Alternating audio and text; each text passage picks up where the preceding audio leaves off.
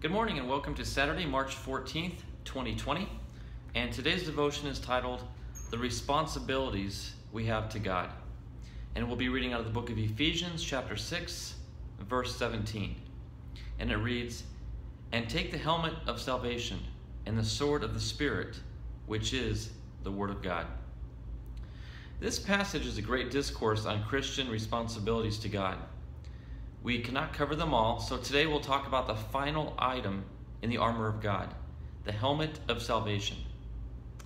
The need for a helmet in a soldier's armor seems self-evident. The head is both one of the most vulnerable and most visible targets on any human. A sufficient blow to the head is almost certain to be fatal. Our head, or more precisely, our mind, is also one of the most vulnerable parts of us to be attacked by Satan. What are these attacks on our minds? Satan wants us to doubt that we are eternally secure in our salvation in Jesus Christ. If he can divert us into a constant effort to maintain our reconciliation to God, then he can render us useless in our service to God. Since Paul was apparently speaking to believers in this passage, he's probably not referring to the helmet of salvation as the fact of being saved itself. He seems certain to be referring to the hope which we have in the salvation we already possess. Our salvation is eternally protected by God, and the helmet of salvation is simply the assurance that we have salvation no matter the doubts that Satan may cast in our paths.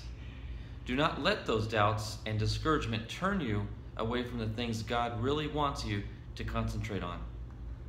And our final thought is, the devil knows that Christians in a constant state of doubt and uncertainty are useless Christians.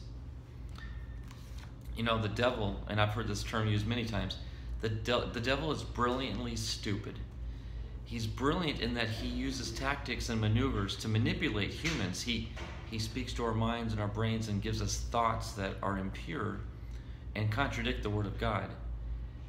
In that sense, he's brilliant, but in another sense, he's stupid because he has got to ultimately know that he's defeated. He is not the creator. He was a created being by God, yet he tries and strives to be on an equal plane with God, and that's impossible. A creation cannot be equal to or greater than its creator. So in that sense, like I said, the devil is brilliantly stupid.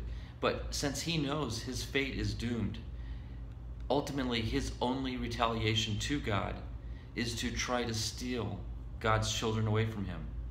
What he may fail to realize is once God has a child in his hands, the Bible says no man can pluck from God's hands what's already there.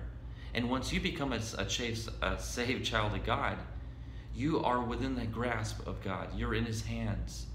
And no man, no thing, no creature, no being can pluck you out from God's protection. So as clever as the devil may try to be, as he may try to put doubts in your mind, as he may try to confuse you and confuse your understanding of the Word, don't let it get to you. Just be assured that you are secured eternally with God forever. Secured salvation. Salvation is not a thing that you can go get and then lose. It's not something that you can get and forget about and then lose it or misplace it or destroy it. Salvation is an eternal gift from God, and once he's given it to you, it's there forever. The devil will try to convince you that you can lose it. But what he's doing is he's putting a stumbling block between you and the Lord. So instead of focusing on what God wants you to do, you're more worried about trying to keep your salvation with the Lord. That's a beautiful tactic on Satan's part. I give him credit for that. That's very clever. But again, it's cleverly stupid because you cannot lose your salvation.